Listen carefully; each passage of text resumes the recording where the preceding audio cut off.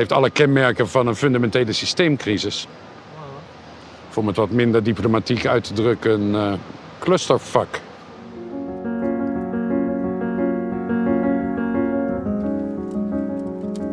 Als jij het nou voor het zeggen had, wat zou je als eerste doen? Wat ik als eerste zou gaan doen, hè? Bijvoorbeeld, ik zou alle schulden kwijtschelden. Dat is echt het eerste wat ik zou gaan doen. En daarna naar de vervolgstappen, zeg maar. Hallo. Hey. Goedemorgen. Goedemorgen. Jungle Fix Brigade. Jullie willen zitten? Wat is die thee, koffie? We gaan in verschillende groepen werken aan uw voorgevel en de achtergevel. This is probably the trashiest setup that I ever had. This one is now shown in the Museum of Modern Art in New York, so this is the second best setup that we ever had.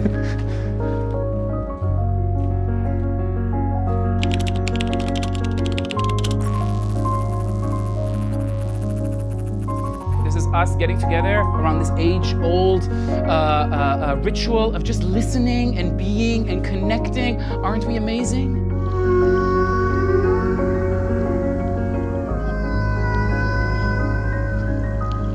What a time to be alive. These fantasy stories that we used to tell children about talking animals that you could understand. My daughter, I think it's very possible she will be able to talk to animals.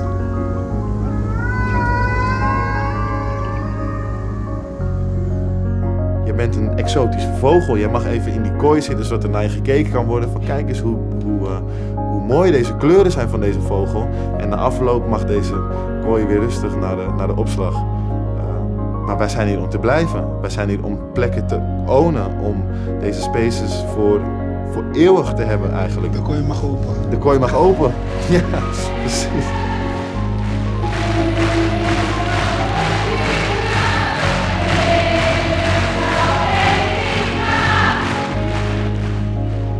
Gender equality is not a zero-sum game where you're taking something from one group of people and giving it to the other. It's leveling the playing field and improving the situation for everybody. Many people maybe don't want to realize, but Ukrainians are not only fighting for their freedom, they're fighting for all of Europe's freedom. And if people can't comprehend that, then I think we have a bit of a problem on our hands. Je kan gewoon dingen op hun beloop laten, gewoon barst maar allemaal.